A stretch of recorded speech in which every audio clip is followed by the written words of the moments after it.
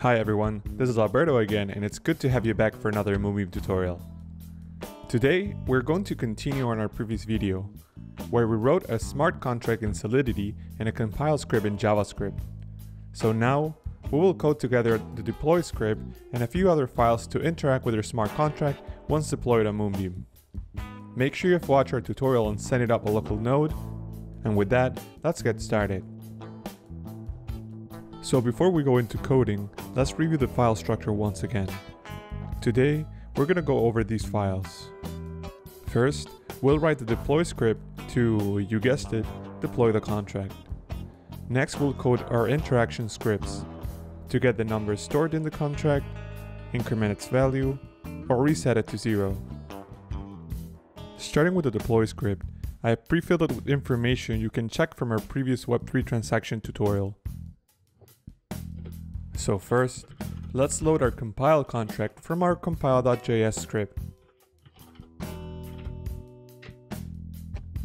Then, we can extract from it the bytecode located inside the EVM object.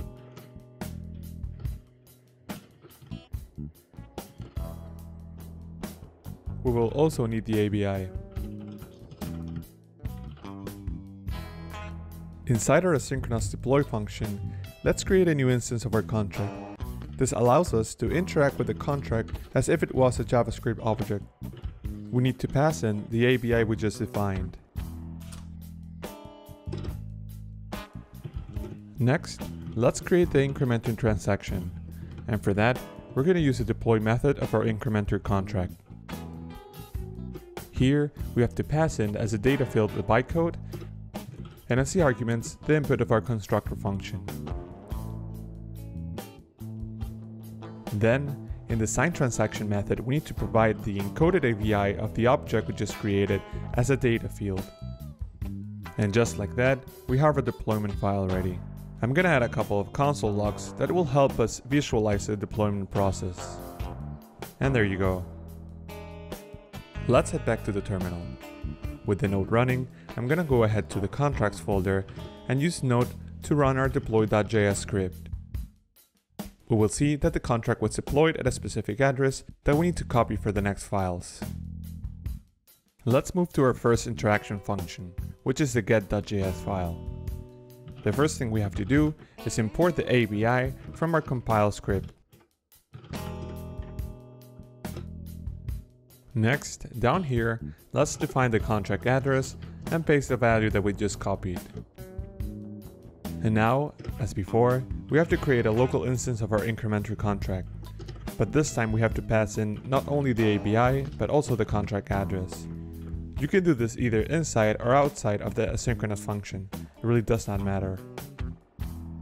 Then, inside the function, we can call a method with the same name as our variable, as we define it as public in the contract. We can save its value in this constant we define as data. And we have our get.js file. As before, I'm gonna add some logs so we can print the value in the terminal. Next is the increment.js file. You can see by now that the file structure looks quite similar, but we have to add the value that we want to increment the store number by. With a local instance of our contract created, we can use the increment method and pass in the value we just defined.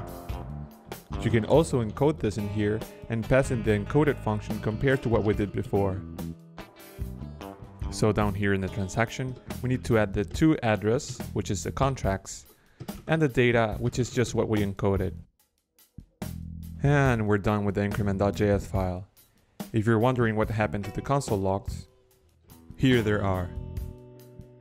Lastly, in the reset.js file, we only need to change the method that we're calling, as you can see here. Let's test everything out in the terminal. First, we'll use the get.js script to check the current value stored in the contract.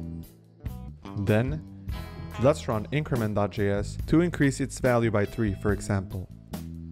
Once the transaction is deployed, we can run again get.js to check its new value. Finally, we can execute reset.js to set the value to 0, and once again verify it with the getter function. And that is it. You have made it and managed to write, compile, and deploy a smart contract to your local Moonbeam node using the Web3 library and JavaScript. As always, feel free to join our Element Room, contact us in Telegram, and visit our website moonbeam.network. Stay tuned for more tutorials. Thanks for watching, and I'll see you next time.